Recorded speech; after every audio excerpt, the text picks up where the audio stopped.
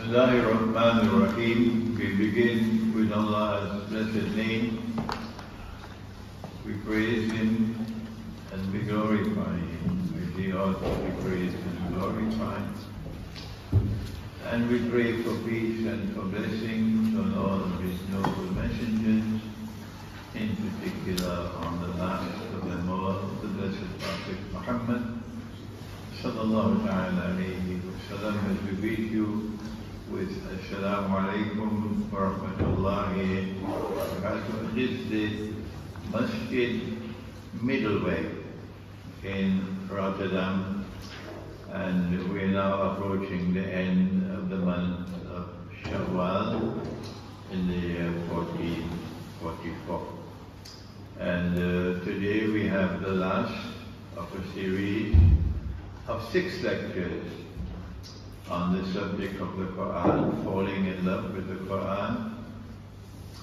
And we have already covered the status of the Qur'an and the role that the Qur'an must play in our lives. We've spoken about the methodology for reciting the Qur'an, and now the methodology for study of the Qur'an.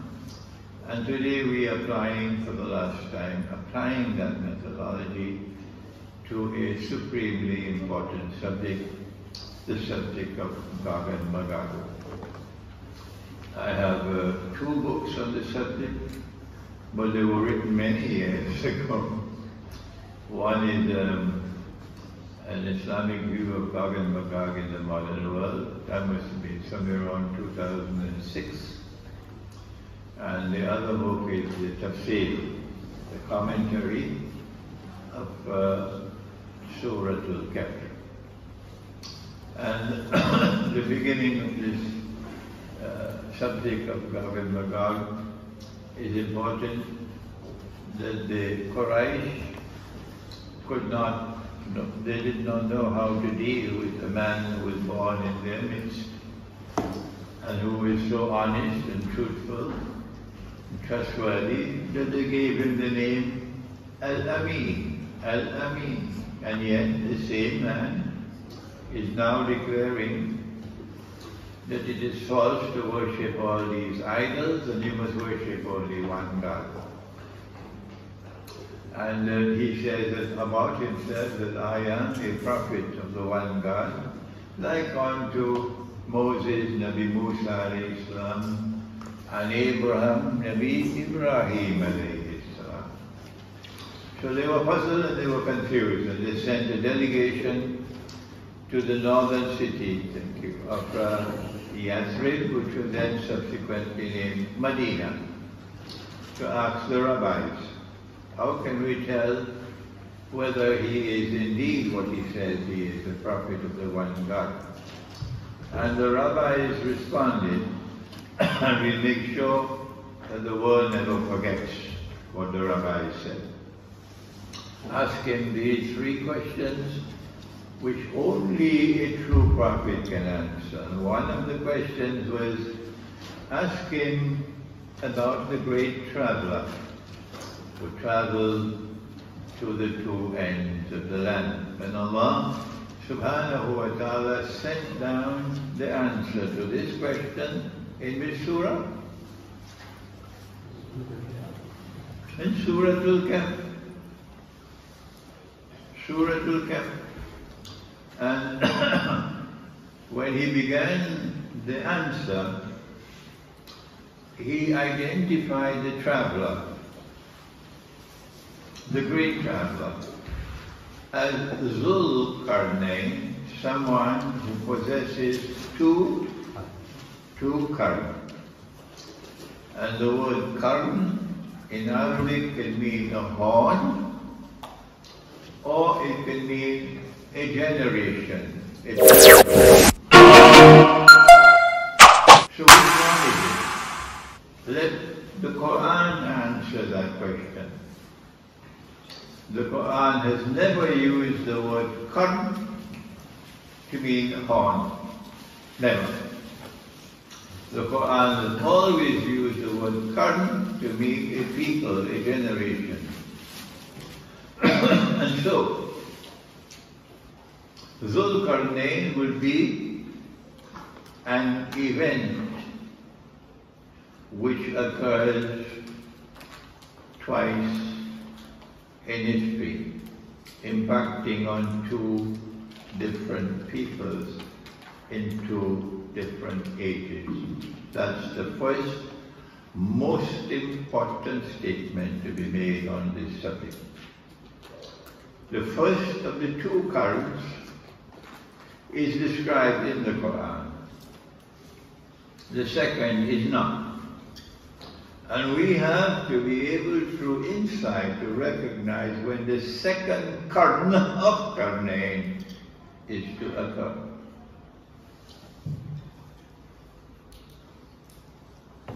The Qur'an begins by declaring about Zulkarnain that he is someone who possesses faith.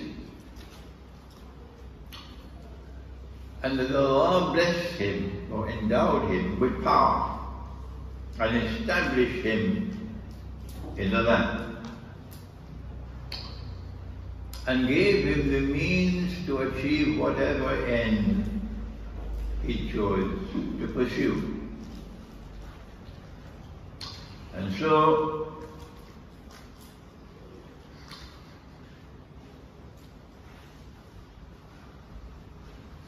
he decided to travel westwards to the setting of the sun.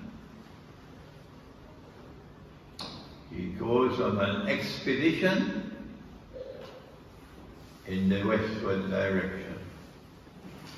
Oh, it's gone. Oh my.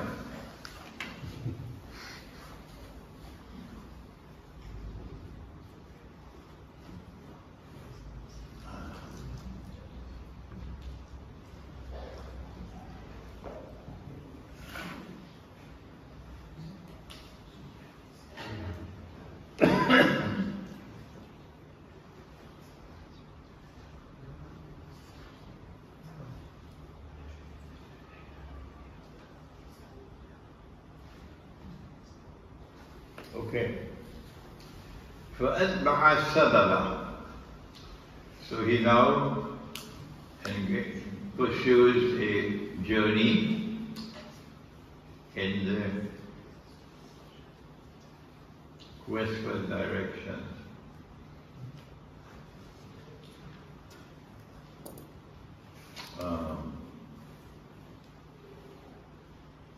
حتى إذا بلغ مغرب الشمس, he now reaches where the sun is setting, and it is setting وجدها تغرب في عين حمية.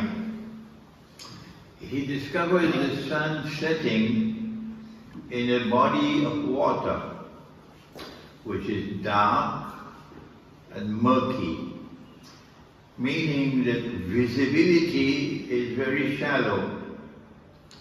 In the Mediterranean Sea you could see a few meters below, but in this one, the Black Sea, that's why it's known as the Black Sea, visibility is very shallow. You can only see about 1 meter.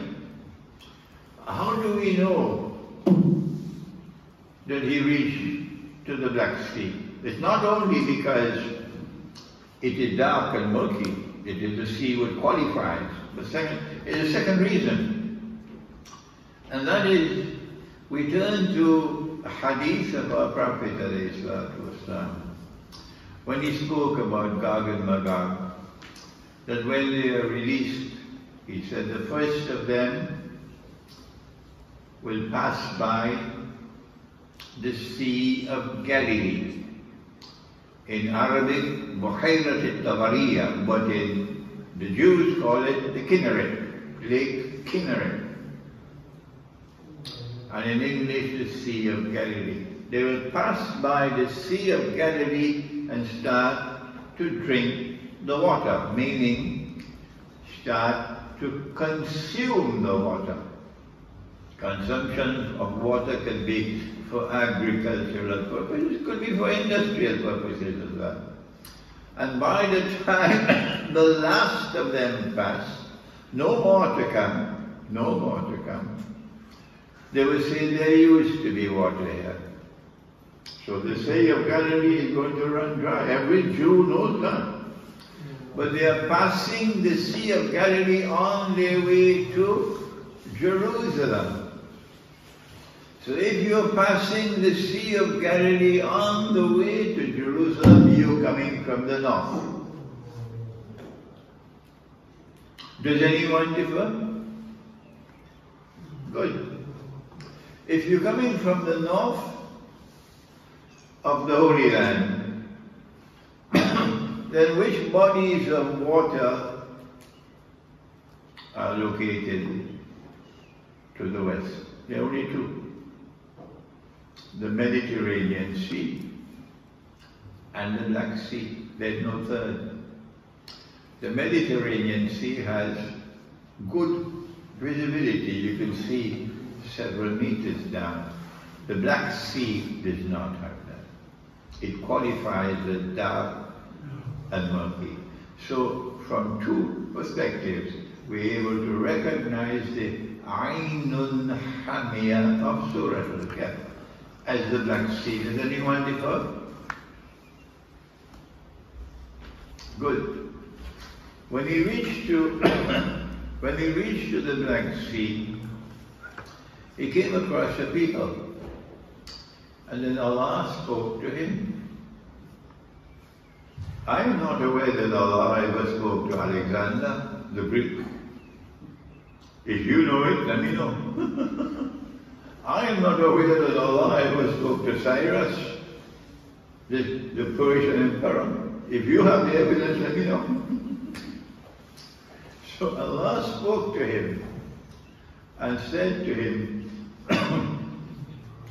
إِمَّا أَن تُعَذِّبَ وَإِمَّا أَن تَتَّخِذَ فِيهِمْ حُسْنًا. You can either use your power to punish these people, or you can use your power to treat them nicely. What is the response of Dhul-Qarnayn? Meaning, listen carefully, when power rests on the foundations of faith, how is power used?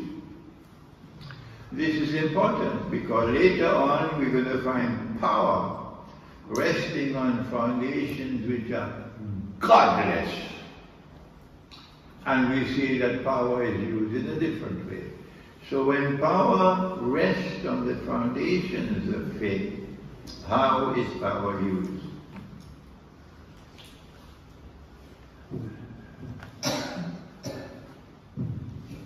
You're reading it?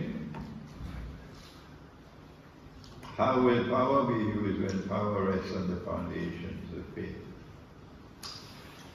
And Dhul-Qarnayn replied, أَمَّا مَنْ ظَلْمَ فَسَوْفَ نُعَذِّبُهُ ثُمَّ يُرَدُّ إِلَىٰ رَبِّهِ وَيُعَذِّبُهُ عَذَابًا نُكْرًا. He said, whosoever is wicked, I'm going to punish them. Oh yes.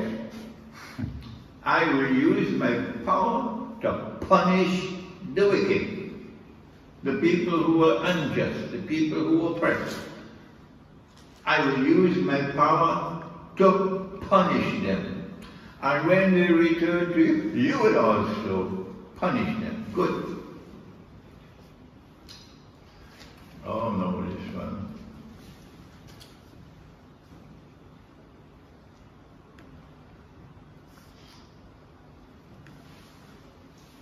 Good.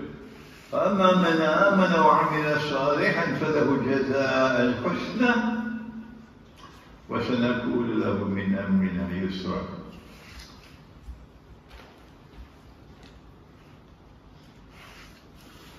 But those who have faith and whose conduct is righteous, see the two things he's looking for? Number one, faith, meaning faith in one God. And righteous conduct. Once you are doing that, that's all I need. And I will reward you and I'll treat you nicely. I'll be kind in my treatment to you.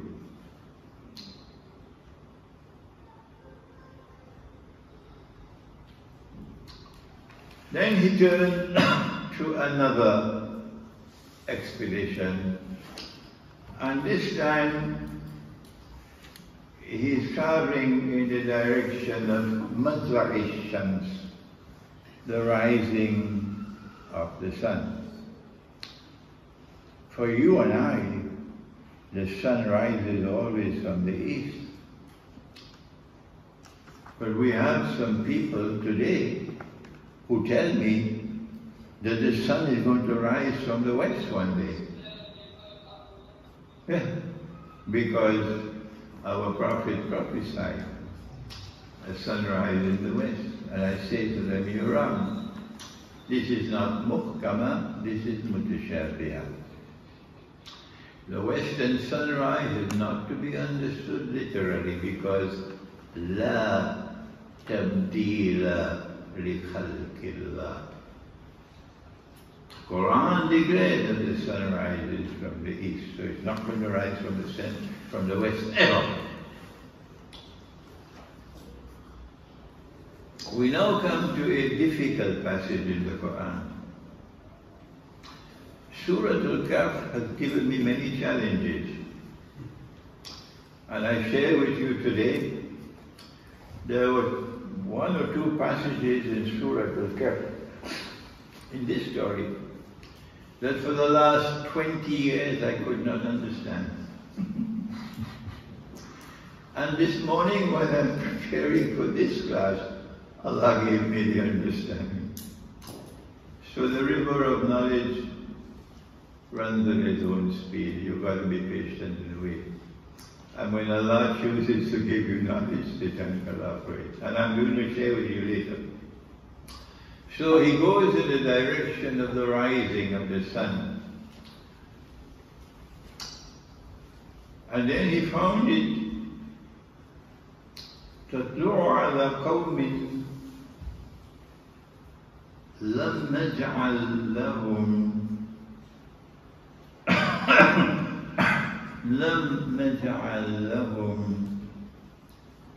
مِنْ دُونِهَا سِتْرًا. Only a few words, that's all. And we have to try to penetrate it with only these few words. لَمْ نَجْعَلْ لَهُمْ مِنْ دُونِهَا سِتْرًا. Who are these people? This was the Black Sea, so that will be the Caspian Sea. And it's a people living in the region of the Caspian Sea.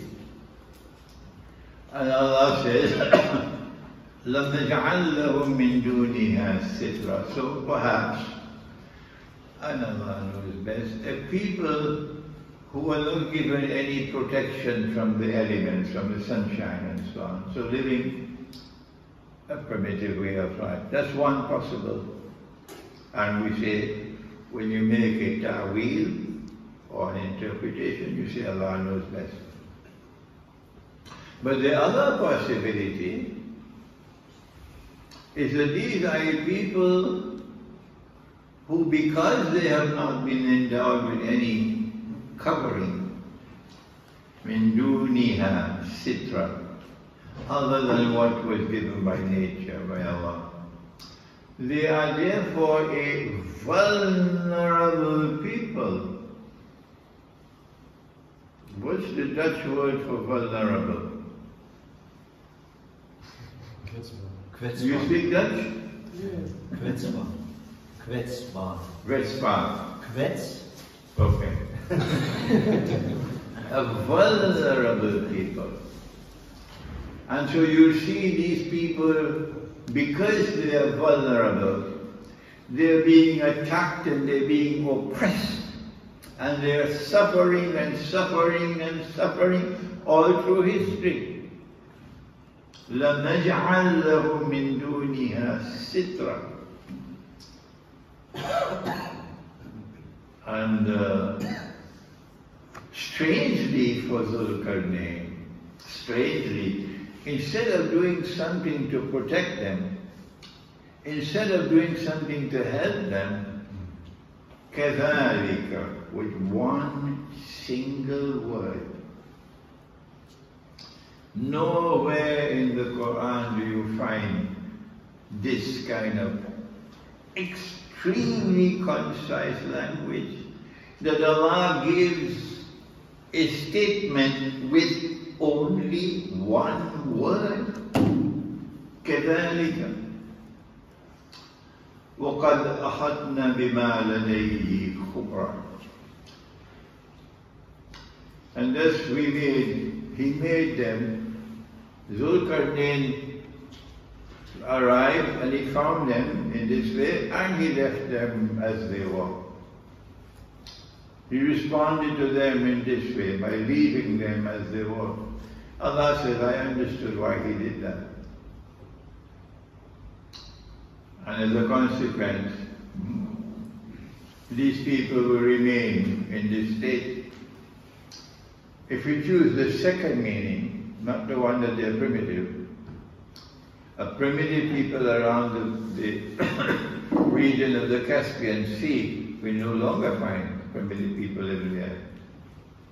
So if we take a second meaning, a people who are vulnerable, who are those living in the region of the Caspian Sea, who have been suffering and suffering and suffering all through history. Anybody can help me? Huh? I didn't hear you. Armenia. The Armenian people. They are still suffering to this day because Azerbaijan is preparing to crucify them. The Armenian Christian people. Good. So he left them as they were. And then he traveled in a third direction, but the rabbis never ask about that. The rabbis ask only about two directions, the two ends of the earth. But Allah knew they were talking about, they wanted to know about the third one, so he gave them the answer. What is the third answer, the third one? حتى إذا بلغ بين السدين, between the Black Sea and the Caspian Sea, there is a continuous range of mountains. What are they called? Caucasus. The Caucasus Mountains. And in the Caucasus Mountains there's only one break. One break in that mountain pass, one pass. And that pass has mountains on this side and mountains on that side. But the two sides of the mountains are like this. Sadafain. Baina Saddain. He reached to, sorry, I'm going too fast. He reached to the pass between the mountains, and there he found the people لا يكادون يفقهون قولا, whose language was strange, it could not be understood. In other words, they spoke a language which was not connected with any of the regional languages. They spoke a unique language. What could that be? Georgian is correct. The Georgian language is unique. It is not connected to the regional languages. So the Georgian language by the Caucasus Mountains confirmed. So when Zulkarnain was able to communicate with them,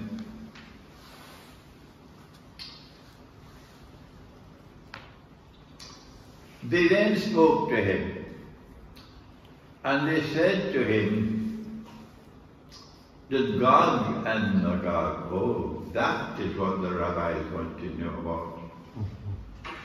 They wanted to know whether Nabi Muhammad knew about Gog and Magog? That is the question. So these people now say that Gog and Magog are committing fasad. And what is fasad? Fasad is not just that which corrupts. Fasad is that which corrupts to the extent that it can destroy. I have to cut from this lecture because of the time frame, okay? Another day when I have enough time, I can expand, inshallah. And they said, go to Zulkarnain, listen, we prepared to pay. Can you do something? Can you build a barrier that will protect us from them? And they use the word sad, a barrier. So Zulkarnain should have replied, if these people are committing fasad, then they are wicked. And if they are wicked, I don't need to build any barrier, I just move in and beat the daylights out of them, and they'll never trouble you again. That's what he should have said. But he didn't do that. He agreed to build the barrier, indicating that Gog and Magog were too powerful, that even Zulkarnain did not have the power to be able to defeat them. If Zulkarnain did not have the power to defeat them, and he had to build a barrier to contain them, then if that barrier is never destroyed and they are released into the world, there will be no power on the face of the earth, no combination of powers who could stand up to them. Okay. So he agreed to build not a sad, he agreed to build a radam. And the English translation of radam will be a rampant. That is, you have a walled city, and you have a high wall, and you have a place where you can fire your rampant. So he then asked them to bring me blocks of iron, Zubarul Hadid. So that has to be a geographical location where there is an abundance of iron ore, and that is precisely what you can find at this pass called the Dariel Gorge, an abundance of iron ore. He says, help me with your manpower.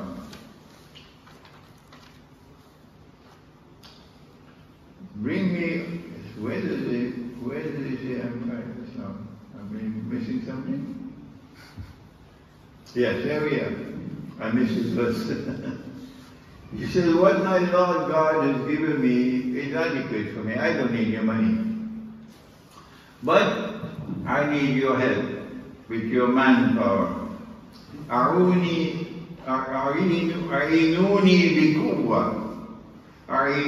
bikuwa.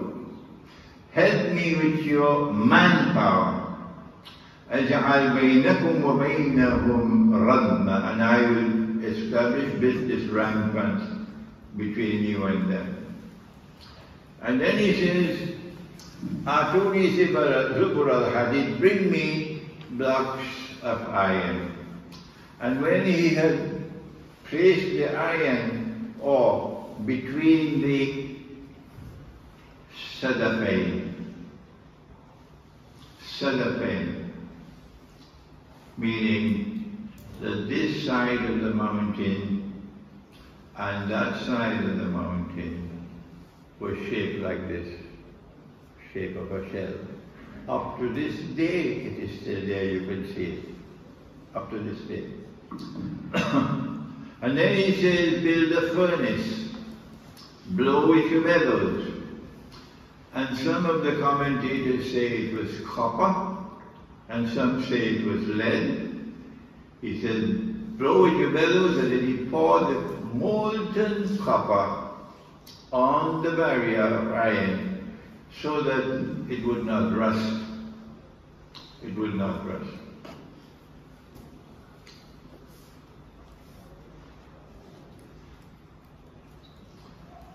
As a consequence of building this barrier, Gog and Magog could not scale and could not penetrate the barrier. And then Zulkarnain spoke. I don't think Alexander could have spoken these words, or Cyrus. قَالَ هَذَا رَحْمَةٌ مِّن رَبِّي. This barrier had been constructed because of Allah's kindness. Because of Allah's kindness. فَإِذَا جَاءَ وَعْدُ رَبِّي. And when that time comes of which my Rabb has warned. Wa'ad here is warning, not just promise, warning. And when that time comes of which my Lord has warned, my Rabb has warned, جَعَلَهُ دَكَّ. Allah is going to dismantle this wall, this rudder, and reduce it to dust. وَكَانَ وَعْدُ رَبِّي حَقًّا.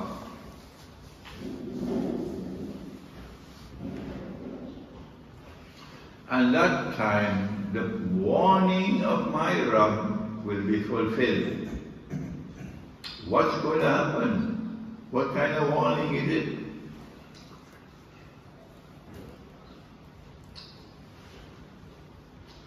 This is the verse I could not understand for 20 years. For 20 years I couldn't understand it. وَتَرَكْنَا بَعْدَهُمْ يَوْمَئِذٍ يَمُوجُ فِي بَعْضٍ. This is not easy at all. وَتَرَكْنَا بَعْدَهُمْ يَوْمَئِذٍ يَمُوجُ فِي بَعْضٍ. And when Gog and Magog are released into the world, I understood this to mean that they will crash against each other, like waves crashing against each other. And this morning I realized, no, when Gog and Magog are released, we will learn later that they will be spreading out all over the world. You're coming to that soon. But when they are released, they will be spreading all over the world, and they'll be inflicting on mankind a reign of terror and of corruption, destruction, fasad.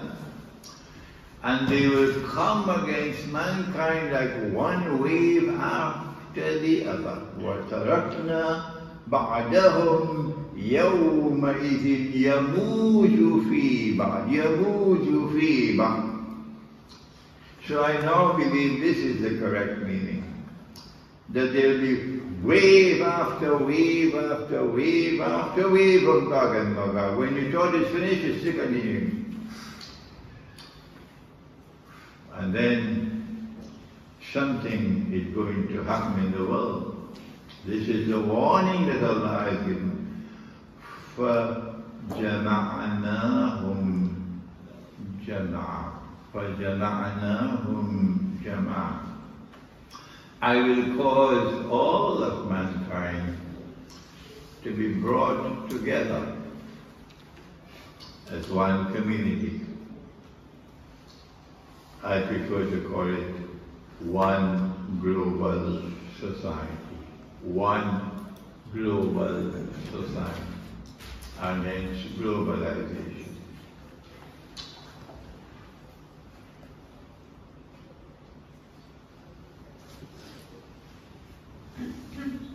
Okay?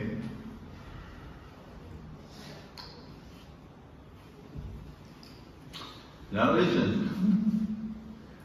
وَعَرَضْنَا جَهَنَّمَ يَوْمَئِذٍ لِلْكَافِرِينَ عَرْضًا. When you see that global society coming into being, then that is a time when Allah's punishment is going to come upon mankind. For those who are kafirin, for those who rejected the truth, that Jahannam is now before you in your very eyes, meaning that life is going to be so terrible at that time that it is the equivalent of the life of Jahannam, which is in your very eyes. Allah's punishment is now coming upon mankind. Endless slaughter, endless killing. I see herds falling on your rooftops like rain, he said. So they asked, what is herds? And he said, killing and slaughter. He says, the one who kills would not know why he is killing. And the one who is killed would not know why he is killed. So random killing, senseless killing, all over, proliferate. This is what's happening in my country now, Trinidad. Okay? And this is Jahannam before your eyes, plain as daylight. And the reason why you inflicted now with Jahannam before your very eyes, الَّذِينَ كَانَتْ أَعْيُنُهُمْ فِي قِطَاعٍ عَنْ ذِكْرِي, they were a people who were negligent. Negligent of Allah, negligent of the truth which came from Allah. They had eyes and they couldn't see. They were blind. And now you pay the price for that. وَكَانُوا لَا يَسْتَطِيعُونَ السَّمْعَ, and they would not listen. They're incapable of listening. It goes from this ear, it comes out in that ear. And so now take the punishment. Good. If this is the first karma, what's going to happen when the second karma comes? Remember we said karnain. Answer. The second karma will come when Allah once again establishes power in the land, and power which is resting on the foundations of faith. And that power must emerge in the region of the Black Sea. And when you see power emerging in the region of the Black Sea, and that power is resting on the foundations of faith, and that power is resisting the wicked people, resisting the oppressor, resisting those who are unjust, resisting their unjust monetary system, resisting their unjust military affairs. That power, when you see it, my position is that this is the second Qarn of Qarnayn. We never saw that in the region of the Black Sea, not during the time of the Ottoman Empire, because the Ottoman Empire was itself an oppressor. 600 years of endless oppression of the Orthodox Christian people, to the extent that they hated Islam, they despised Islam. And when they got the freedom to do it, they destroyed every single masjid they could destroy. That's what the Ottoman Empire did. In other words, the Ottoman Empire was sabotaging the end time in Akhir Zaman, friendship and alliance between the Ummah of Muhammad والسلام, and the Ummah of Nabi Isa, Jesus. I wish I could speak at length on this subject, but we don't have the time tonight. That power has now emerged in the region of the Black Sea. It wasn't the Soviet Union. The Soviet Union had no faith, it was godless. So when Russia emerged from the Soviet Union, and Russia started returning to her Orthodox Christian heart, a man marrying another man and getting a marriage certificate, not in Russia, no sir. And your bogus monetary system, paper money, and Russia is now supporting China and they're challenging it. And Russia is now the most powerful military force in the world. I don't have the time to give you the evidence, but we have the evidence. So now we say, this is the second Qarn of Qarnayn. And therefore, we can anticipate that, that Russia is going to checkmate NATO. The first time it was a barrier built with iron and steel. Iron, sorry. It was a rampart. What will it be the second time? Mirad already gave me the answer. It's hypersonic missiles. Hypersonic missiles. And we are watching now before our very eyes. It's unfolding now for those who have eyes and can see. That the second Qarn of Qarnayn is taking place, and it will conclude with NATO being checkmated in the north. So no more Gog and Magog will go down south. The last of them will have already gone. But once they left the north and they've gone down south, Gog and Magog remain in Jerusalem. We're still there. And when Nabi Isa alayhi salam returns, they will attack him. And he will then pray to Allah. And Allah will destroy them with biological warfare. Something that attacks them at the top of the spine, and they all fall down paralyzed, and the next morning they're all dead. Now then, we proceed now to only the second part of the Qur'an. Only two places in the Qur'an does Allah mention Gog and Magog. This is Surah Al-Kahf, and now we go to Surah Al-Anbiya. And Allah said, وَحَرَامٌ عَلَى قَرْيَةٍ أَهْلَكْنَاهَا أَنَّهُمْ لَا يَرْجِعُونَ. Allah destroyed a town. He expelled the people of the town. He placed a ban on them that they could never return. أَنَّهُمْ لَا يَرْجِعُونَ. They cannot return to reclaim that town as their own. حَتَّى until إِذَا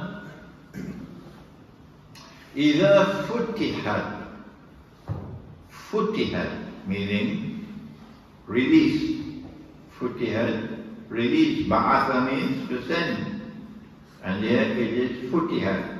In the hadith it is ba'atha, to send. Here it is futihat. Remember it? Remember what I'm saying here? Hatta idha futihat. Ya'juj wa ma'juj wa hum min kulli hadabin yansilun. Gog and Magog, when they are released from behind the barrier, meaning Allah brings it down, demolishes it. Gog and Magog will then, because of their indestructible power, they will spread out all over the world. Min kulli hadabin yansilun. And when they spread out all over the world, then with their indestructible power, the hadith in Sahih Muslim is the hadith al-Qudsi. Allah says, I have created creatures of mine, so powerful that none but I can destroy them. So there will be no power or no combination of powers in the world who could stand up to them. So you don't need a PhD to come to the conclusion that they will take control of power in the world. I should not have to take you now through history for you to recognize. Because, now listen carefully, because I have an audience there who thinks, but there are endless people out there who don't think, have no capacity to think, or refuse to think, and when this recorded lecture is on the YouTube, you see how they respond. But Allah says, I send this Qur'an لِقَوْمِ يَتَفَكَّرُونَ, to people who think. And I'm saying to you now that when Gog and Magog are released, and they spread out in all directions, and they take control of power in the world, they will bring these people back to that town which Allah destroyed. Which town is it that is so linked with Gog and Magog? Answer: it is in Jerusalem that Allah will destroy them. Do I need to go further than that? Do I need to offer you more evidence? Nabi Isa alayhi salam will pray to Allah, and Allah will destroy them in Jerusalem. And there are people living in Jerusalem and they don't understand this. They're living in Jerusalem and they don't understand this. So now then, which town is it? It cannot be other than Jerusalem. It cannot be other than Jerusalem. If you don't recognize the town as Jerusalem, you've got peanuts in your head. My language is harsh. What can I do? So now then, this is an event which will occur only once in history. That an all-powerful people will appear on the stage of the world. And they will have power which will rest on foundations which are godless. And they will use power to oppress and to corrupt. And these people are going to spread out all over the world and take control of power in the world. And when they do that, they will bring the Jews back to Jerusalem to reclaim it as their own. Do you need a PhD to recognize who is Gog and Magog? And who brought the Jews back to Jerusalem? Who is it who appeared on the stage of the world with power that nobody could stand up to? Who it is who had a power which is resting on foundations which were godless, and who used power to oppress and to corrupt? Who it is who brought the Jews back to Jerusalem? Answer: there's only one answer. They will never accept it. I don't know what to do. My heart is weeping. The grave is close now for me. And I've been teaching this subject for years and years and years, and they wouldn't listen to me. That is the pathetic world of Islamic scholarship. It is modern Western civilization. It is modern Western civilization which did it. And so Gog and Magog are those who control power in the modern Western world. Full stop.